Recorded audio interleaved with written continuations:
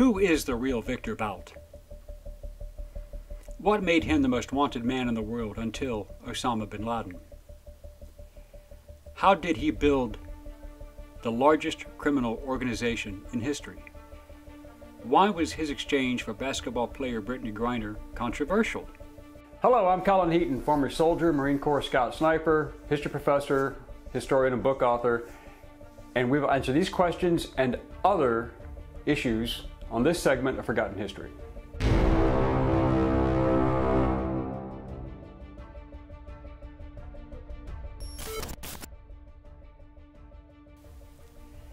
Viktor Bout was born 13 January 1967, location in dispute, and was the world's largest arms dealer, along with legendary arms dealer Saudi businessman Adnan Khashoggi, known for his lavish business deals and lifestyle. Bout was Soviet military weapons manufacturer and former Soviet military translator, and he used his multiple aircraft and export companies as fronts to smuggle arms from Eastern Europe to Africa and the Middle East during the 1990s and early 2000s. Bout graduated from the Russian Military Institute of Foreign Languages, fluent in several languages: Portuguese, English, French, Dari, Arabic, and Persian Farsi, as well as Esperanto, which he learned at age 12 in the early 1980s as a member of the Dushanbe Esperanto Club. Bout's personal website stated that he served in the Soviet Army as a translator, holding the rank of lieutenant. Bout's exact military and intelligence work is still clouded in mystery. He apparently retired in 1991 after the Soviet Union dissolved with the rank of lieutenant colonel, but his intelligence connections suggest that he also worked for the KGB and the GRU during his career. Bout was involved with the Soviet and Cuban military operations in Angola in the late 1980s, assisting the People's Movement for Liberation of Angola, MPLA, during the long-running Angolan Civil War. That conflict had been hot and heavy since the 1970s. It was reported that both Bout and former Deputy Prime Minister Igor Sechin of the GRU were working in Mozambique in the 1980s supporting the communist insurgency there. But both Sechin and Bout deny that connection despite the evidence of Bout's weapons being delivered there. Bout was known to have flown shipments out of Bulgaria and the weapons destined for the use in the Angolan Civil War by UNITA, founded by Jonas Savimbi, who was anti-communist and the opposing faction of the MPLA, which Bout had also aided during his military service. In 1993, UNITA was covered under Resolution 864, a United Nations Security Council embargo prohibiting the importation of arms to Angola. Bout could have cared less. In 1993, he began collaborating with Richard Kachakli.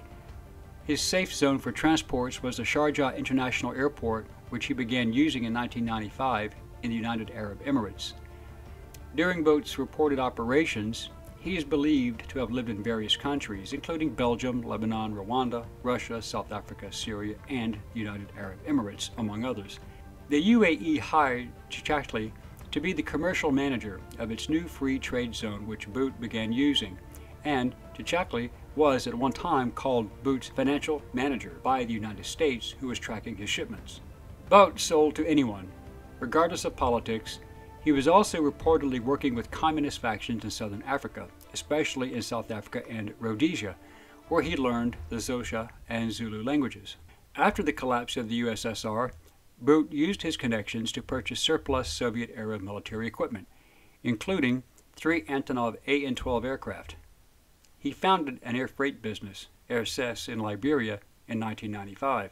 From 1989 to 1997, Bout was suspected of supplying President and dictator Charles Taylor with arms for use in the First Liberian Civil War, with eyewitnesses claiming that the two met personally on a few occasions.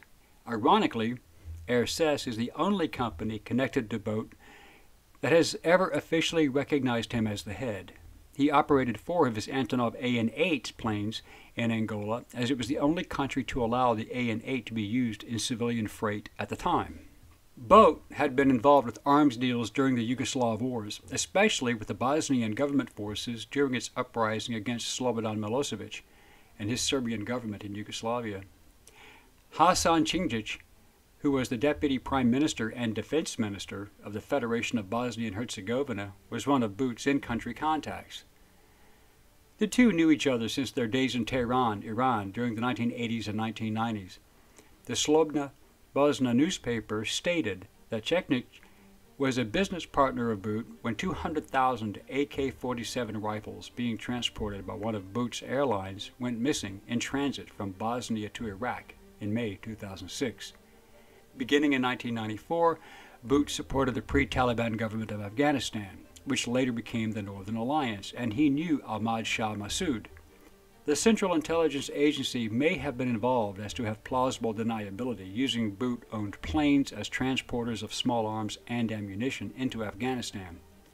In 1995, Bout was involved in negotiations to free Russian hostages during the 1995 Airstand incident. In 2000, Bout was charged in the Central African Republic with forging documents and was convicted in absentia for smuggling illegal weapons and transporting mercenaries, but the charges were later dropped. In November 2001, soon after the beginning of the war in Afghanistan, Osama bin Laden and al-Qaeda reportedly moved gold and cash out of Afghanistan using Bout's aircraft, although he claimed he only worked with the Allied-friendly Northern Alliance. Bout's activities included allegedly delivering surface-to-air missiles to Islamic extremists in northeast Kenya near the Somali border, which was under constant UN scrutiny, to be used to attack an Israeli airliner during takeoff in 2002. In July 2003, the New York Times interviewed Bout, who stated that, "I woke up after September 11 and I found I was second only to Osama as the world's most wanted man." Regardless of his most wanted status, in 2004, Bout and Tchaikovsky reunited and allegedly set up Samar Airlines in Tajikistan to conduct money laundering activities. This was another covert operation to protect their assets from international authorities, which was part of the indictment against him by the U.S. Justice Department in 2010. Bout is suspected of supplying weapons to numerous armed groups in Africa in the 2000s, continuing primarily in the Democratic Republic of the Congo during the Second Congo War, where he had as many as 300 employees and operated between 40 and 60 aircraft on a regular basis. Bout's U.S. assets were frozen in July 2004 under Executive Order 13348, which describes him as a businessman, dealer, and transporter of weapons and minerals, and cites his close association with Charles Taylor, a wanted war criminal. This put a major financial strain on Bout's cash assets, which forced him to expand operations and make up the deficit. His new connections for hard currency included supplying Hezbollah from 2005 to 2006, as they prepared for the Lebanon War, as well as providing missiles and explosives for attacks against Israel. During this period, the United Nations and the United States, as well as European nations, were sending billions of dollars worth of building materials to rebuild homes and businesses that had been destroyed. Bout's aircraft were apparently used, and smuggled aboard were the weapons violating the various international embargoes. Of great interest, in 2007, the Los Angeles Times reported that the U.S. government and its contractors paid Bout-controlled firms roughly $60 million to fly supplies into Iraq in support of American forces. While being hunted, records found in Tripoli after the overthrow of Muammar Gaddafi proved that in late September 2003, British intelligence officials told then Libyan intelligence chief Musa Kusa that Bout had set up a smuggling operation in Libya. It was at this time that Bout became known as the Merchant of Death and the Sanctions Buster, after British government minister Peter Hain read a report to the United Nations in 2003 exposing Bout's global arms smuggling operations, extensive clientele, and ability to bypass embargoes. In early 2008, a U.S. Drug Enforcement Administration paid informer, claiming to represent the Colombian rebel group called the Revolutionary Armed Forces of Colombia, or FARC, negotiated with Bout for the supply of 100 9K-38 Igla surface-to-air missiles and armor-piercing rocket launchers. These were to be parachuted into agreed drop zones in Colombia on a very tight schedule. The undercover operatives invited Bout to Bangkok, Thailand, to meet with their leader. This was a ruse. At that time, the U.S. military was attacking the Colombian rebel group, as well as the cocaine producers alongside the Colombian military and DEA as part of Plan Colombia. Bout was arrested upon arrival and charged with terrorism offenses that included conspiracy to acquire and use an anti-aircraft missile, conspiracy to provide material support or resources to a designated foreign terrorist organization, conspiracy to kill U.S. nationals, and conspiracy to kill United States officers or employees. Bout was arrested and charged with terrorism also by the Royal Thai Police in cooperation with American authorities and Interpol. Bout was also charged with conspiracy to kill U.S. citizens and officials in other countries by using anti-aircraft missiles to shoot down aircraft at various locations yet to be disclosed, and also aiding additional terrorist organizations. The U.S. ambassador to Thailand, Eric G. John, requested his extradition under the Extradition Act with Thailand, which was eventually mandated by the Thai High Court in August 2010. After months of delays and red tape, the criminal court in Bangkok began an extradition hearing for Bout on 22 September 2008. In February 2009, members of the United States Congress signed a letter to Attorney General Eric Holder and Secretary of State Hillary Clinton expressing their wish that the Bout extraction remain a top priority.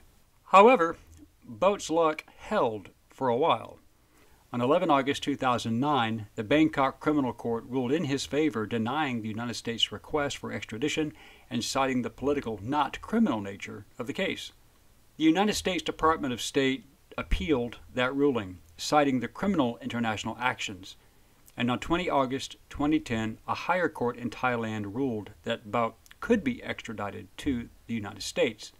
On 16 November 2010, the Russian government filed a complaint against the extradition, calling it illegal, but that argument fell on deaf ears. Russia's foreign ministry took steps to prevent Bout being extradited to the U.S. Russia's foreign minister, Sergei Lavrov, even suggested that Bout was innocent of all charges. Then, in a stunning reversal, on 18 November 2010, former Russian President Dmitry Medvedev's aide, Sergei Prodotko, said that Russia had nothing to hide in Bout's criminal case, stating, "It is in our interest that the investigation be brought to completion, and Bout should answer all the questions the American justice system has." On 2 November 2011, Bout was convicted by a jury at the United States District Court for the Southern District of New York in Manhattan. He was sentenced to the minimum 25 years imprisonment. On 18 January 2013, Russian government officials announced that judges, investigators, justice ministry officials,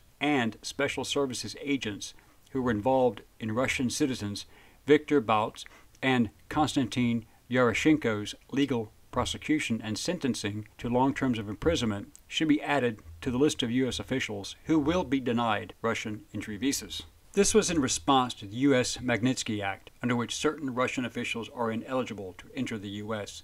From 21 June 2012 until December 8, 2022, Bout was held at the United States Penitentiary in Marion, Illinois.